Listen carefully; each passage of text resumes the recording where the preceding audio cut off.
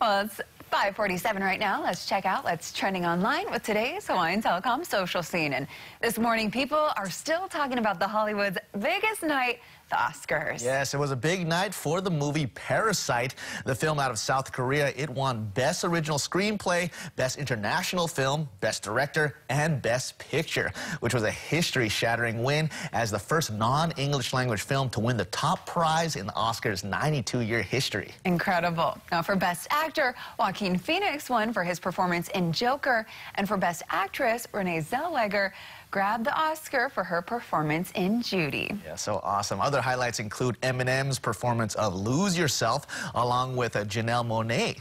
Yeah, so what did you think of last night's Academy Awards? Did the right movie or actors win? Well, do you think they didn't? We want to hear from you. Which movie or star should have won?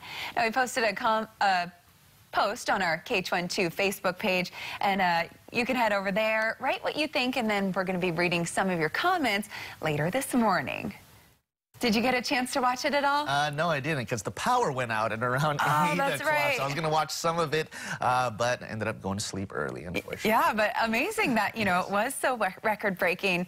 And there were some big standout moments. I'm excited to see what you guys think, what your favorite parts of the Oscars were. But I think, for the Parasite film winning all of those categories, I mean, that just goes to show, I mean, how just historic this entire night was. And you're looking at some of the imagery right here.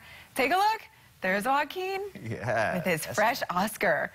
Oh, do they polish it right there? Oh, probably engraving it. Oh, wow. So cool. Also, Brad Pitt won his first Oscar, and Taika Waititi.